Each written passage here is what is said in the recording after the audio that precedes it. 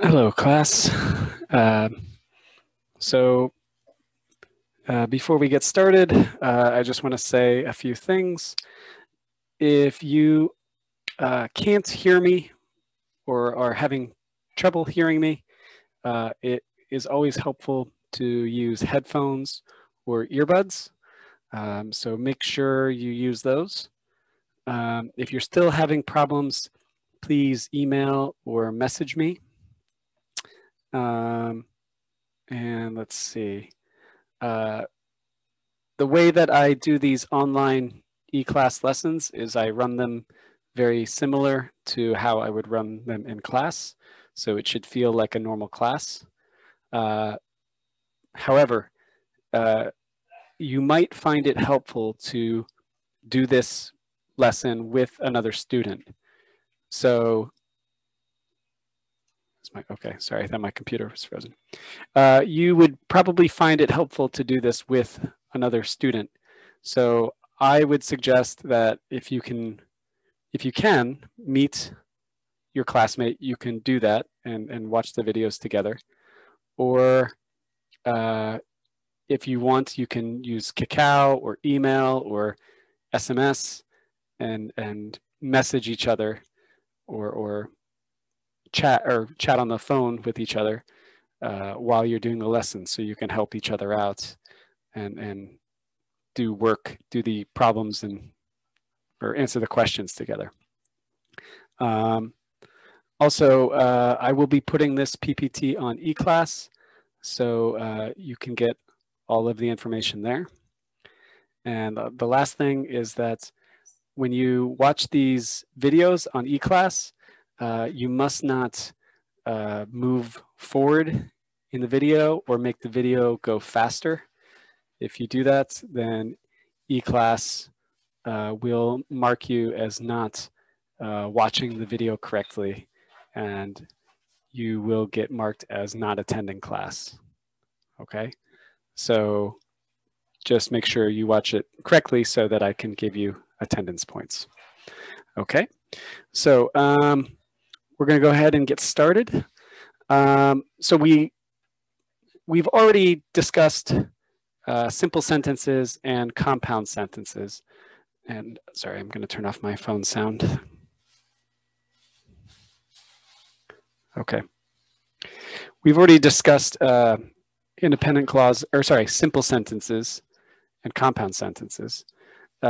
So when we talked about compound sentences, we said that a compound sentence is like two simple sentences put together, or two independent clauses put together. So if we remember, an independent clause is a complete thought. So that means it has a subject and a predicate. So in this sentence, the predicate starts with one, the verb one. So this means it's a full sentence. It can stand alone. It doesn't need more information. So if you add a period or a full stop like this one, this independent clause becomes a simple sentence. A dependent clause is only part of a sentence. It is not a complete thought. It needs more information. So we have this example here. It says, even though they only scored 75 points. So if we look at this, it looks like a sentence. There's a subject, they, and the predicate. Well, this predicate starts with the adverb only. But remember, predicates usually start with a verb, but may start with an adverb. Okay, like only, frequently, quickly, something like that. So take a moment and just think, why is this wrong? Why is this wrong? So I'll give you about 30 seconds to think about this.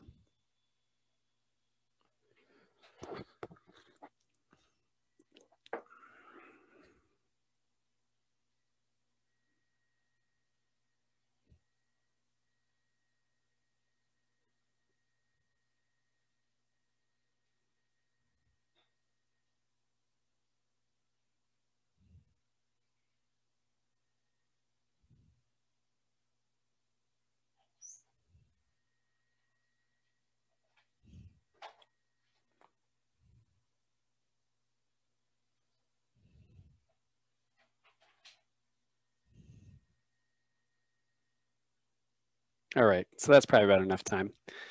So the problem here is this, oops. The problem is this even though. We can't add a full stop here because this even though is basically telling us we need more information. If we just said they only scored 75 points, that's all the information we need.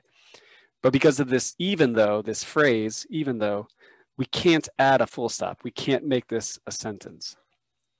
So to fix this, we need to add an independent clause, like the one we saw before. So you can see we have it here. We started with the independent clause. Manchester United won the EPL in 1997. And then we add the dependent clause, even though they only scored 75 points. So this is a full sentence. Now we can add the full stop. And this even though, it's in the middle of the sentence, but the extra information comes first, right? It's in this independent clause. So we can think of this as being similar to a fanboys, right? Also, this is also really important to remember. When the dependent clause comes before the independent clause, you need to use a comma, like right here. So just remember, dependent first, comma, independent second, right? And this makes us our complex sentence. So take a look at this sentence. These are actually two clauses, right? These are two clauses, dependent and independent. Do we need a comma? I'm going to give you just 30 seconds to think about this.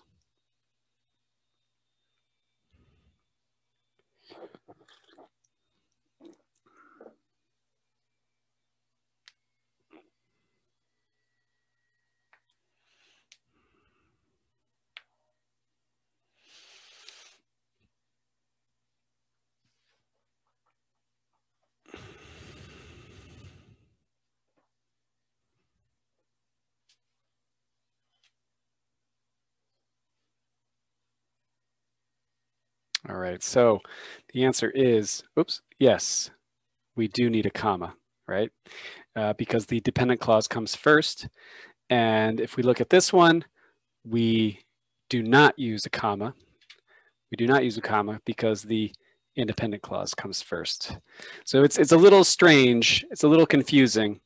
And it's funny because we can think of this until or even though, we can think of them as fanboys. And usually when we have a fanboys like but, and, or, for, yet, so, when we have those, we put a comma here.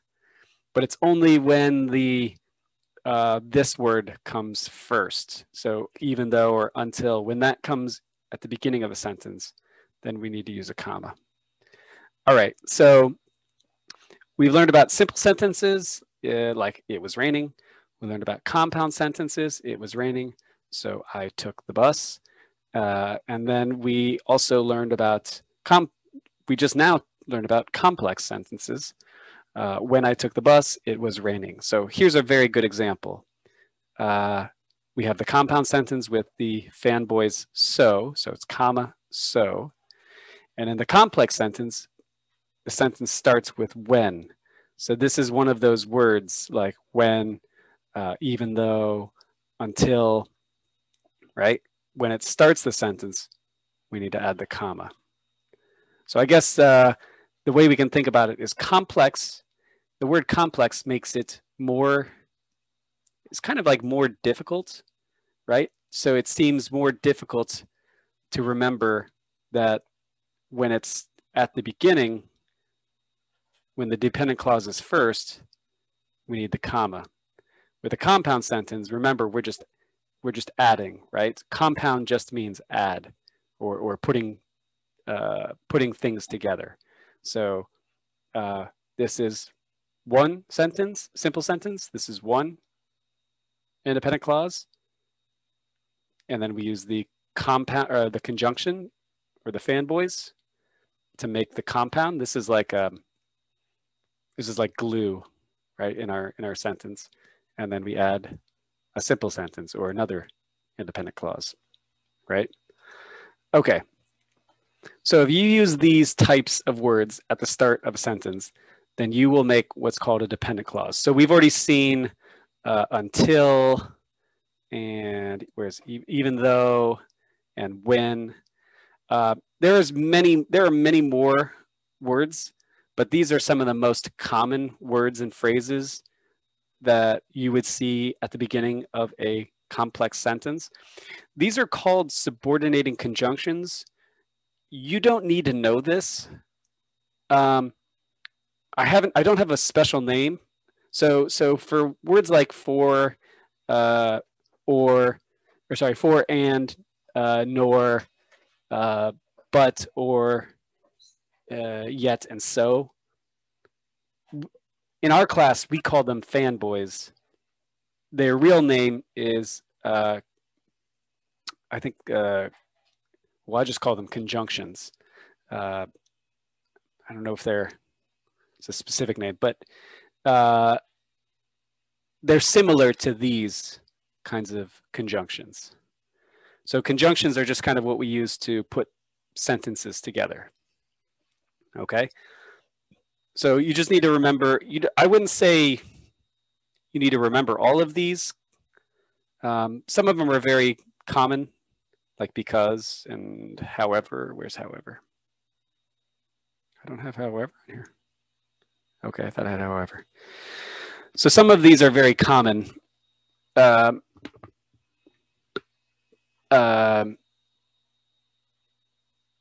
So I would say those are probably the most, and some of them are very similar, like even though is quite similar to that. It's pretty much the same as though, which is quite similar to although. Well, there's a little difference there actually, but just be, I'm not going to ask you to know all of these on a test, but you should be ready. You should know how to use them. That's the most important part. All right, so last time we made simple sentences, and then we made compound sentences. Today, I'm going to ask you to write on a piece of paper 3 dependent clauses. So when you do this, I'm going to make sure, I don't want to break my computer here. So every time I use this writing tool, it breaks my computer. But what I want you to do is make 3 dependent clauses. Okay, so these are like simple sentences, but they will start with subordinating conjunctions. Okay, so for example, okay,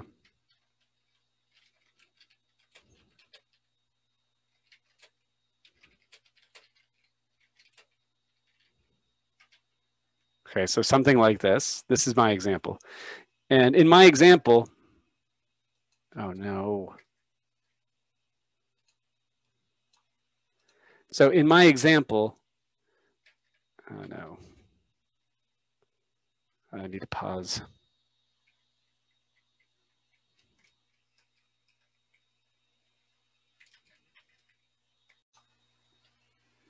Okay, class. So I'm gonna have to do this a little strange. Every time I use the writing tool on Zoom, it kind of crashes my computer.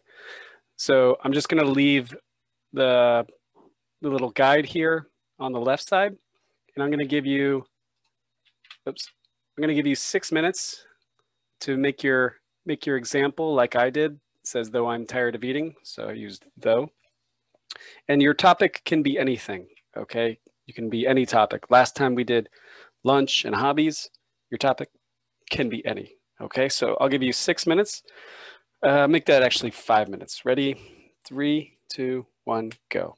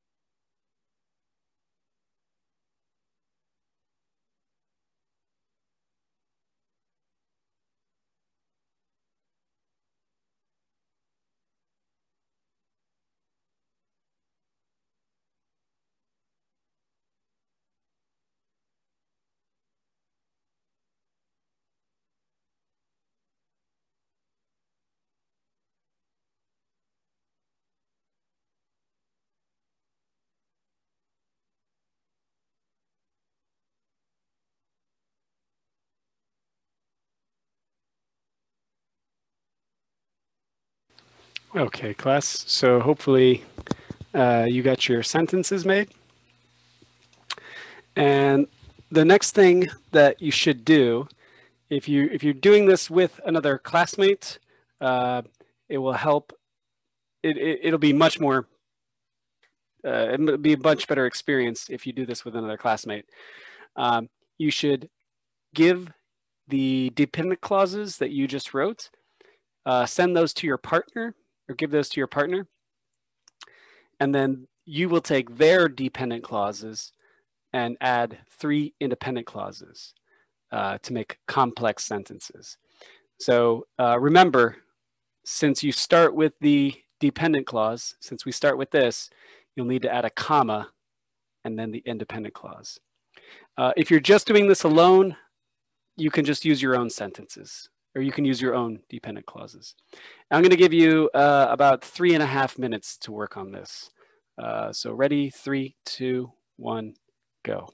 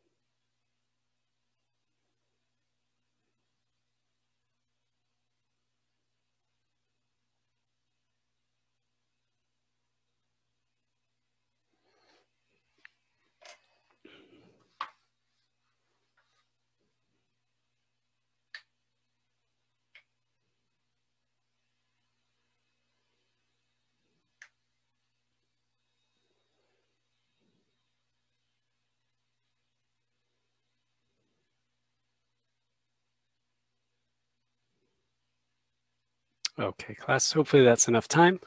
And it's good to keep these sentences so that you have examples to look at. Hopefully you were able to make the 3 complex sentences.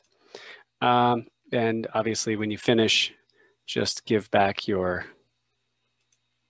get your original sentences back, okay? So many teachers will tell students to just write long sentences. Now, I have a problem with this, telling students to just write long sentences. And there are 2 reasons that I think you should not, or that you should, not, yeah, I think there are 2 reasons that you should not just write long sentences. Only writing long sentences will actually ruin the rhythm or the pace of a writing. And I'm going to explain this a little bit more in just a second. But also, another reason is that simple sentences can help you become a better writer and avoid making mistakes. Okay, so first I want to talk about this idea of rhythm or pace in your writing. Um, so good writing is like good music. It changes to keep the reader interested. It goes faster, slower, gets higher, louder, softer. Uh, so it's always changing. Like if you just listen to a song that has like this beat, it gets kind of boring because it's the same beat. But when they change the beat,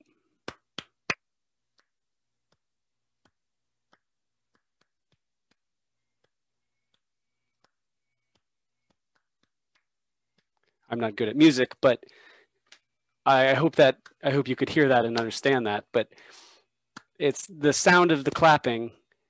When it changes, it becomes more interesting. So our writing can have that same feeling, or we can actually show feelings or style, just like we can when we speak. Um, so a way to understand this is I have one example of how we can use simple sentences to change the pace of the writing and also emphasize a point. So make a point stronger or make an idea stronger. So I have this example sentence. It says, since most people eat bread, it must be healthy. This is not true. So this sentence right here is a simple sentence, very short, but it's very good because it changes the pace. It has a very strong feeling, and it's giving us the information as quickly as possible. Uh, and so this is why we want to use simple sentences and compound and complex sentences so that we have style. Our writing has style or has a has a style. Uh, Now, the second thing that I wanted to talk about is that how simple sentences can help you just be a better writer and make less or fewer mistakes. Um, so my tip is that when you do a writing assignment for this class or any kind of writing assignment in English, don't write a lot of complex and compound sentences. Here's what you should do. You should find out the total number of sentences. So find out what the total is, and then write 1.5 times or 1.5 times the total number. So for example, if I give you an assignment where you have to write 10 sentences, you should write 15 simple sentences. And I know this sounds strange, but I will explain what this means. So after you make those 15 simple sentences, you should then go back through the writing and erase some of the end marks and add fanboys or subordinating conjunctions. Okay, so here's what I'm going to ask you to do. You are going to, on your paper, you're going to make 5 simple sentences about the topic part-time jobs. Okay, so I have an example here to show you, but when you do this, don't make a list of sentences.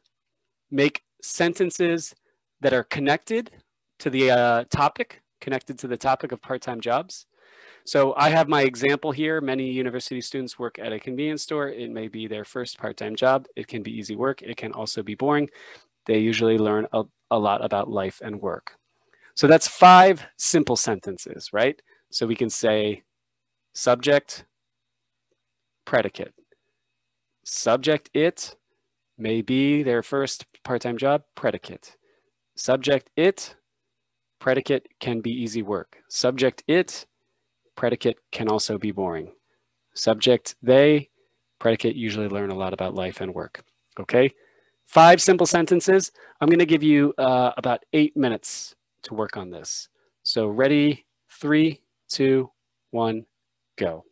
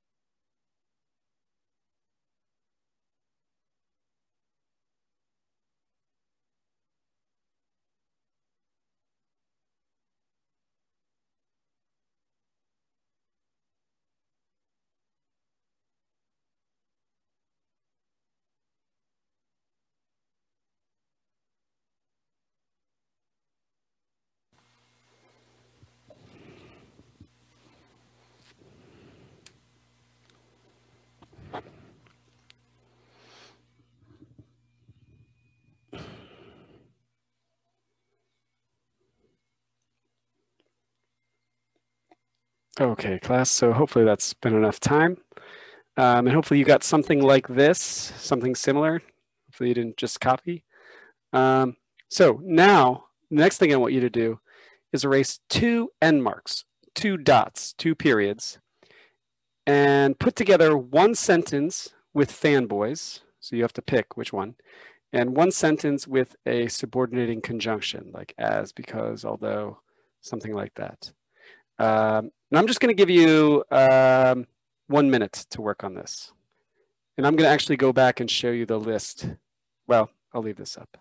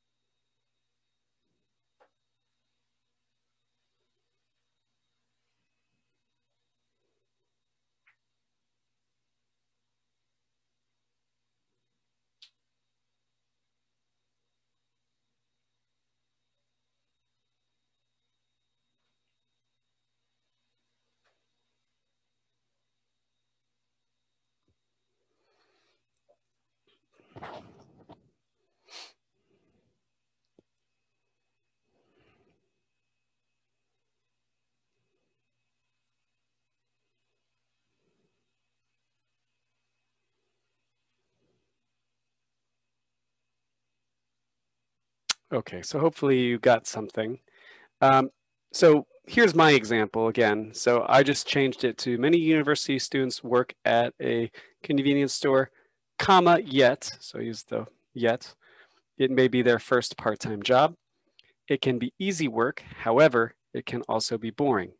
They usually learn a lot about life and work.